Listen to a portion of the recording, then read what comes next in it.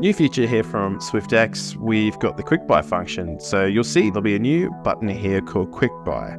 So you can go ahead, click that, and you'll see that you can essentially make all of your trades from a single flow from the home screen. So let's say we want to buy a bit of Bitcoin. We can come here, select the amount we want to buy, review our orders, make our purchase.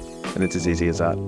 Another place where you can find the quick buy feature is on your asset pages. So you'll notice if you click on any of your assets that you're interested in, maybe you've got one favorited, you'll see that there's a quick buy call to action there as well. Alternatively, if we don't have enough in our account, you'll be able to hit the deposit button here. And essentially, we can go ahead straight from the dashboard and make our purchases, make our sells.